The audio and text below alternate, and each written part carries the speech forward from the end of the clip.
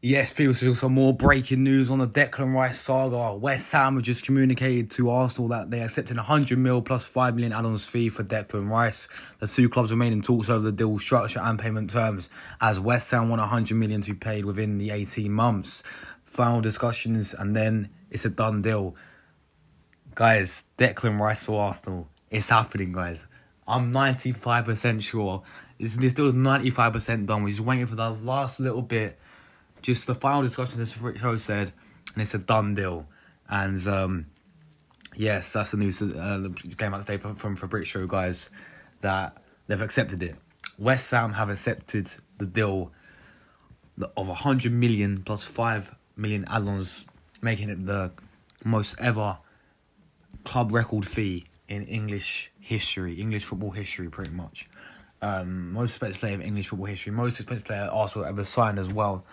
So, welcome to Arsenal, Declan Rice, people. Rice, baby. Yes, it's a done deal, people. Yeah, it's a done deal. Declan Rice is on his way to the Emirates. And I'm buzzing. I'm absolutely buzzing right now with this, guys.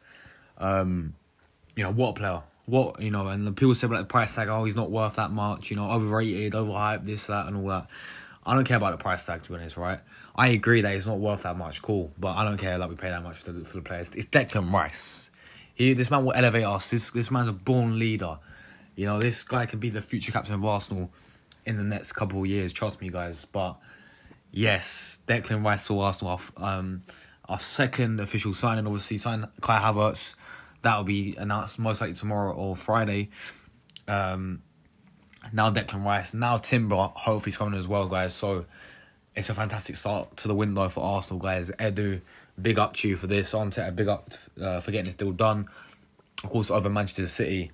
And it's a done deal. Welcome to Arsenal, Declan Rice, people. Finally, the saga's over.